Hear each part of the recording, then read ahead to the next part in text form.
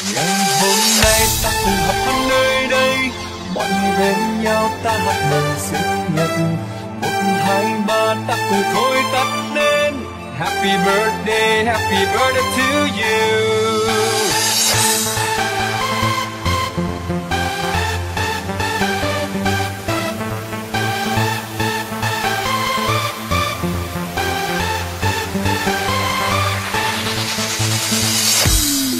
Let's go!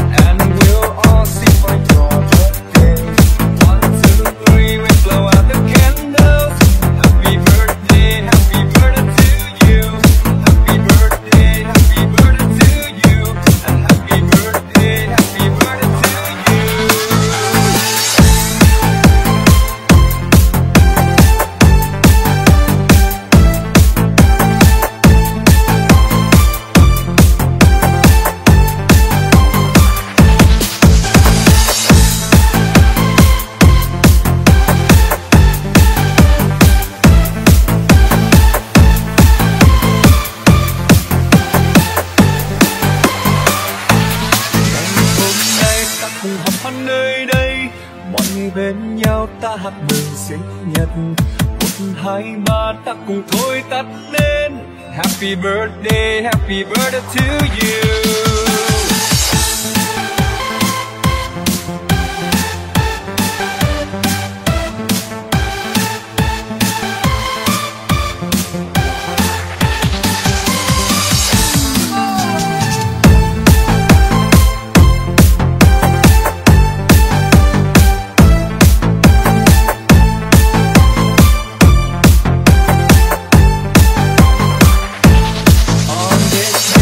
Together we'll be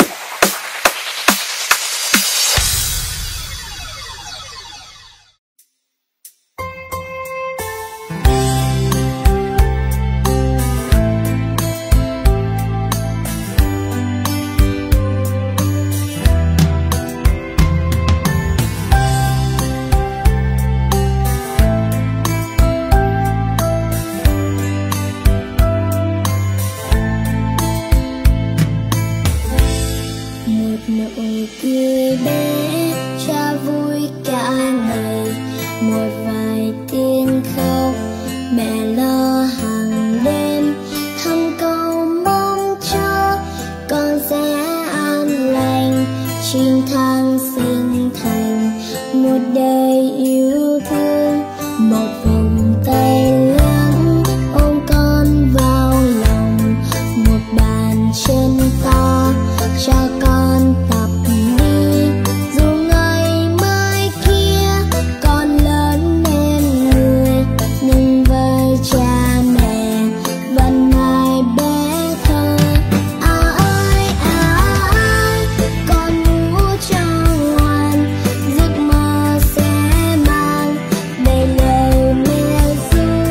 Ơi mãi mãi chúng ta một gia đình nhỏ, một hạnh phúc thơ.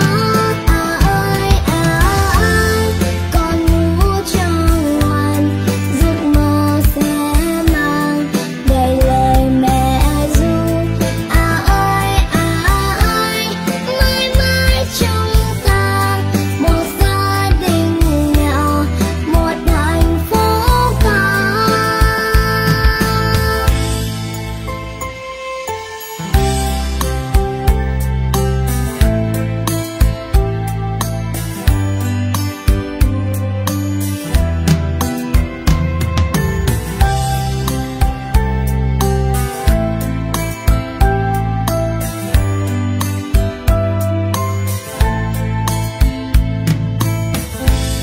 Một vòng tay lớn ôm con vào lòng, một bàn chân to cho con tập đi. Dù ngày mai kia con lớn nên người, nhưng với cha mẹ vẫn mãi bé thơ. Ơi con ngủ cho ngoan, giấc mơ sẽ mang đầy lời mẹ ru. Ơi mãi mãi chúng ta một gia đình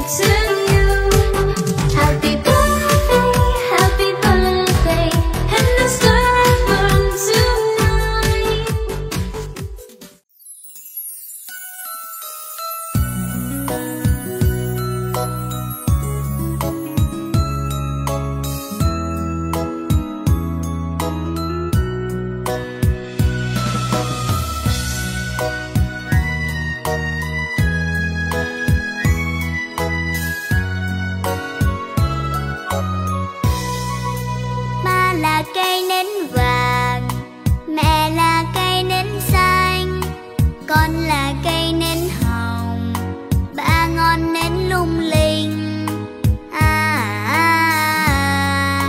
Thắp sáng một gia đình. Gia đình, gia đình, ấm áp ta những ngày thơ, cho ta bao nhiêu niềm thương mến. Gia đình, gia đình, vương vấn bước chân gia đình, ấm áp trái tim quay về. Gia đình, gia đình, ấm áp ta những ngày thơ, cho ta bao nhiêu niềm thương mến. Gia đình, gia đình, bên nhau mỗi khi đơn độc, bên nhau đến suốt cuộc đời. Lung linh tình mẹ tình cha, lung linh cùng một mái nhà, lung linh cùng buồn cùng vui, lung linh hai tiếng gia đình. Lung linh tình mẹ tình cha, lung linh cùng một mái nhà, lung linh cùng buồn cùng vui, lung linh hai tiếng gia đình.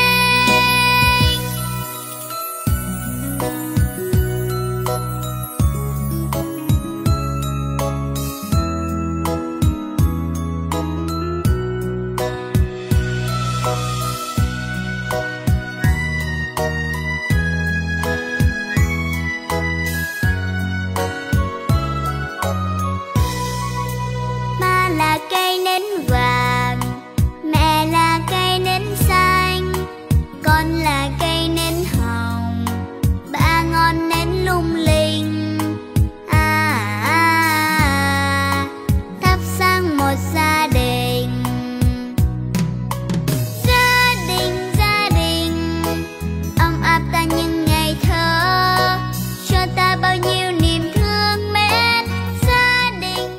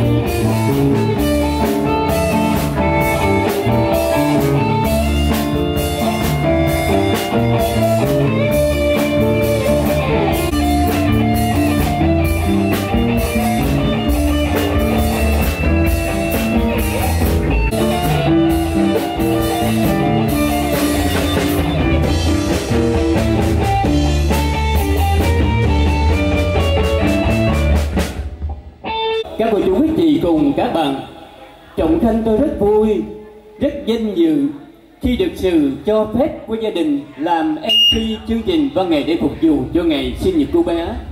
Vậy lời nói đầu tiên xin thay lời cho đại gia đình chúng tôi, thay mặt âm thanh ánh sáng chồng nhân cùng các thành viên trong ban nhạc, xin hân hoan chào đón tất cả quý khách cùng bà con bạn bè thân hữu gần xa hiện có mặt trong buổi chiều ngày hôm nay, và xin gửi đến quý vị lời chúc sức khỏe và lời chào thân thương nồng nhiệt nhất.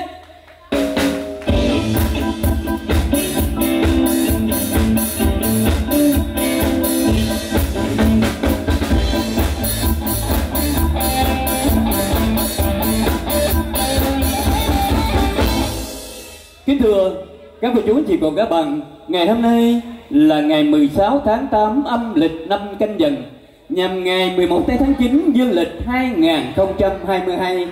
Ngày hôm nay hai bên nội ngoại và vợ chồng của em Nguyễn Đình Thuận có tổ chức một buổi tiệc ăn mừng sinh nhật lần thứ 2 cho bé Nguyễn Đình Thuấn.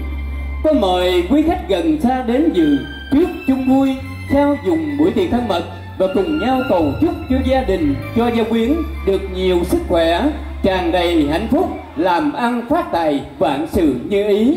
Và không quên cầu chúc cho bé Đình Thuấn khỏe mạnh, ngon ăn, chống lớn, mai này thành người hữu ích của gia đình, của xã hội, là một mầm non của tương lai của đất nước. Cái đi vì ngày nay là ngày vui của gia đình, cho nên gia đình có tổ chức một chương trình văn nghệ thật là vui, thật là nồng nhiệt.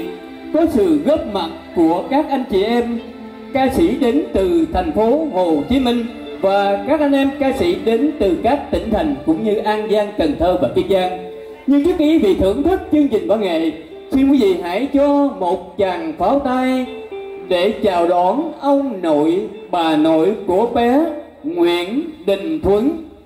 Bé Nguyễn Đình Thuấn xin ơi.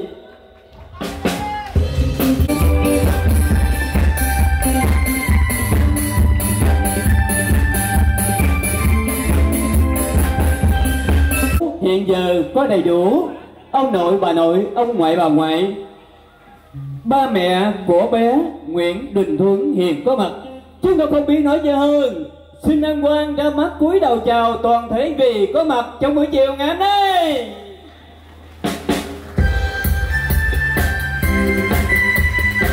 Ngày vui pháo đỏ diều nồng, pháo đỏ tung bay mừng sinh nhật, vui lòng nội ngoại lẫn mẹ cha, mong sao con trẻ mau sống lớn, rực rỡ niềm tin sáng như hoa. Những tràng pháo hoa tung bay cũng như hân hoan chào đón tất cả quý khách có mặt trong buổi chiều ngày hôm nay.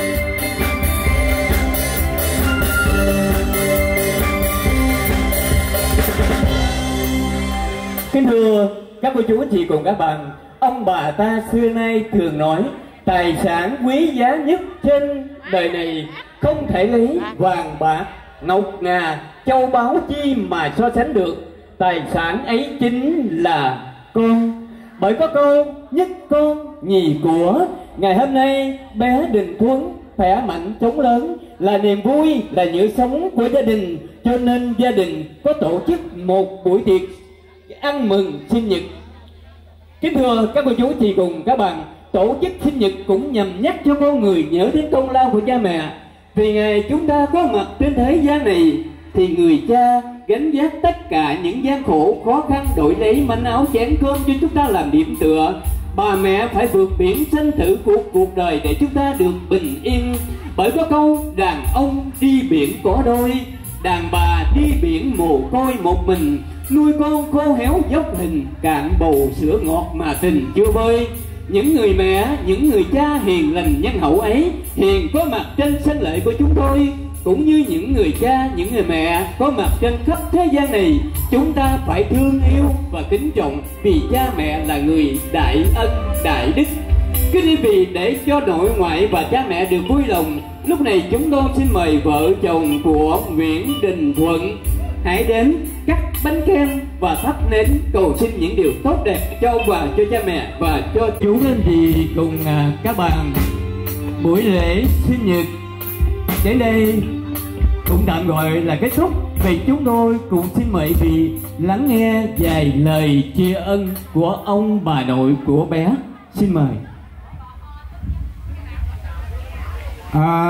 Kính thưa má ruột, kính thưa ba vợ, kính thưa anh em bạn bè bằng hữu gần xa, anh em khách hàng, anh em thợ rằn, anh em công nhân thân mến. Hôm nay là ngày 16 tháng 8 năm Nhâm Ngọ, là ngày sinh nhật lần thứ 2 của cháu nội tôi là Nguyễn Đình Thuấn. Lời đầu tiên là con cảm ơn má ruột, cảm ơn ba vợ đã nuôi dưỡng dạy dỗ hai vợ chồng con nên người. Cảm ơn anh em bạn bè bằng hữu đã hướng dẫn giúp đỡ tôi làm ăn. Cảm ơn là anh em khách hàng, anh em thợ rằn, anh em công nhân đã đồng hành với tôi suốt 30 năm qua. Cuối lời, con xin chúc má ruột, ba vợ sống lâu trăm tuổi. Chúc anh em bạn bè bằng hữu gần xa, anh chị em khách hàng, anh em công nhân, anh em thợ rằn một mùa trung thu thật là nhiều niềm vui, thật nhiều hạnh phúc và thành công trong cuộc sống. Trân trọng kính chào.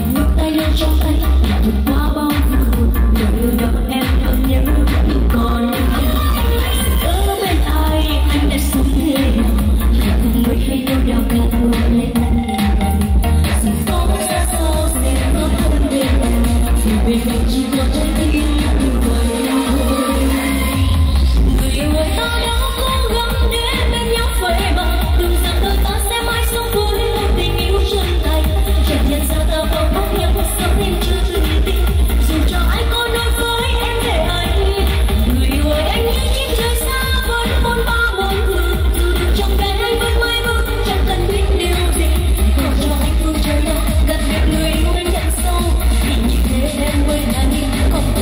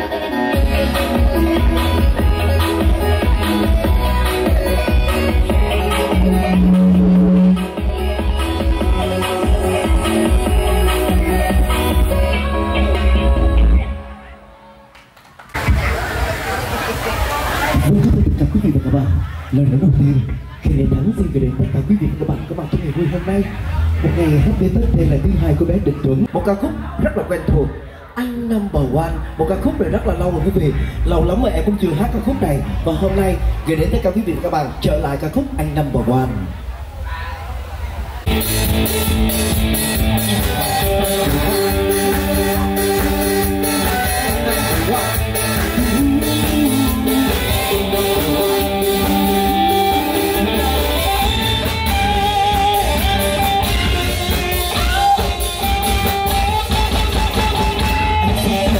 Sẽ yêu mãi thôi, yêu em say suốt đời. Number one đẹp trai dễ thương, và con người rất trung tình. Làm theo em đây như bao lâu, tình yêu thương em chào. Yêu nhau đi, ngày chính em ơi, yêu anh nhé. Người anh yêu thương.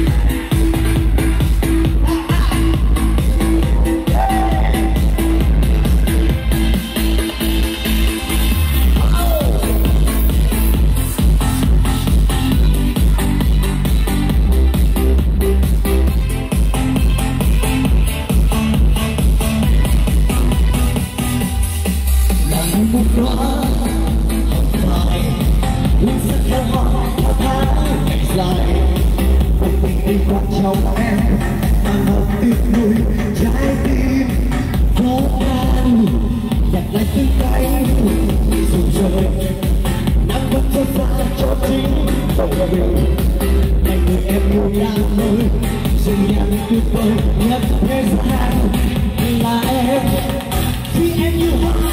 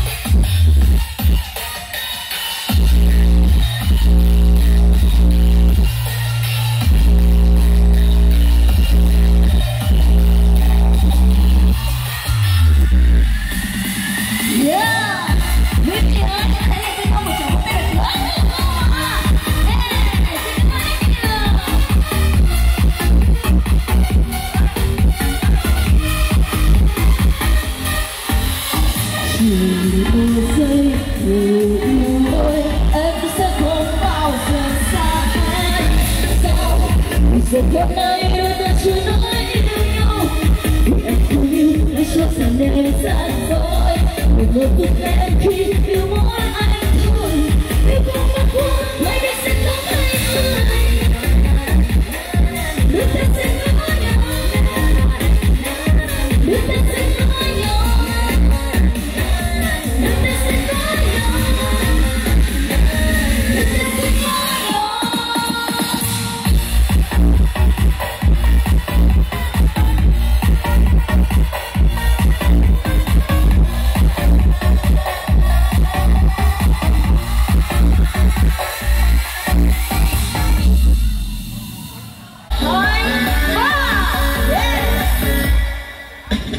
Đang ngông ngông trên trời đạn mây xanh hôm nay xuống trời em hôm nay hai buồn thấy anh tự nhiên thất thời anh đang cô đơn khi bàn tay đâu đưa đây vì trôi qua làm sao đám cưới đèn tay ở ngày mùng 2 tháng 2 anh tự em ở đây anh mang châu cao qua trước nhau luôn nha ngày đây ta sẽ gặp qua sẽ tỏ thật hò ra muốn anh đi xe mặt là yêu thương lắm mơ mộng vậy thì còn chờ chơi chi nữa ngày mình bên nhau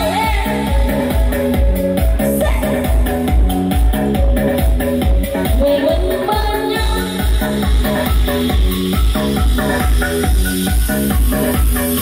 người bên nhau nghe ta hôm nay nói thành đôi em thiếu anh như đang ngập tìm mất thứ gì người chiều em đi anh sẽ được rất nhiều đâu không đáng lo anh cần chỉ phải lo vì mình thương nhau nên nghe ta hôm nay nói thành đôi em thấy vui hơn khi là gia đình mình nghĩa tình tình tôi cho đừng về đâu xa thế nhưng biết không thể hay được về bên nhau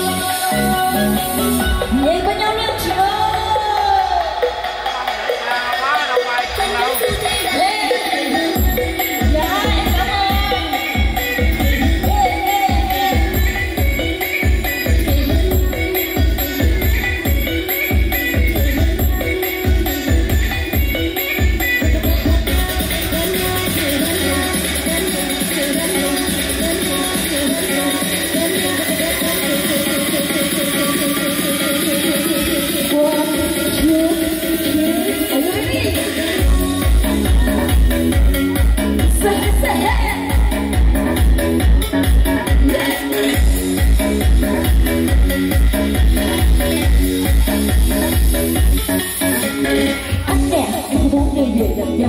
đừng bắt em phải buồn rầu sọt sườn nhạt không đưa anh ấy hãy đưa cho em một câu người trưởng thành tình yêu này của anh sau đó cưới đèn tay ở ngày một hai của anh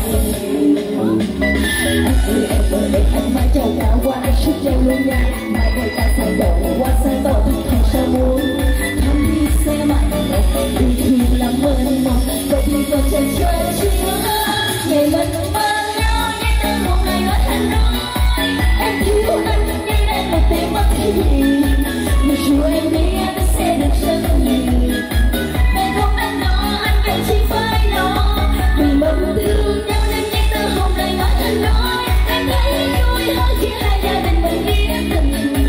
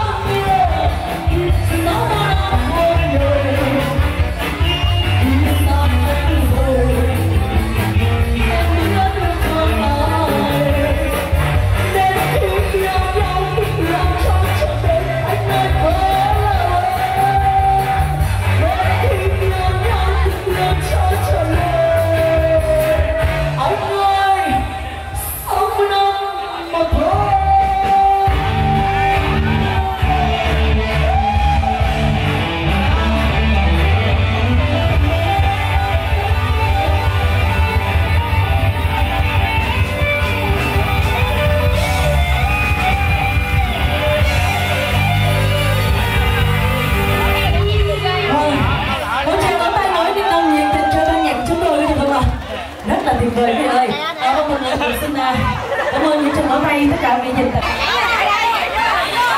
Xin mời những chị đẹp của em đi lên sân khấu cùng các em có được không ạ? Với một phút bố hoa chúng ta cùng sôi động để thay lời chúc